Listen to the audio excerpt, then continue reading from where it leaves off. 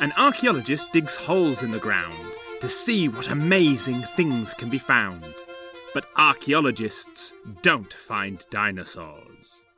Pots and pans and fancy fans and much more made by human hands. But archaeologists don't find dinosaurs. We carefully draw all we see as we dig, no matter how small and no matter how big. But archaeologists don't find dinosaurs. The past is in layers, and the deeper we go, the things that we find are older, you know. But archaeologists don't find dinosaurs.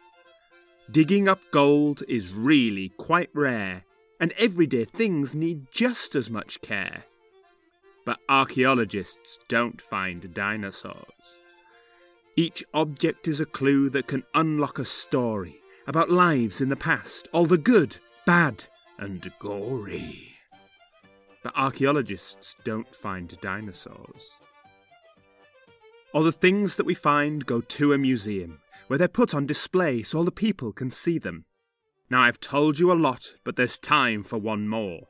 An archaeologist will never, ever find a dinosaur. Do you think she saw us?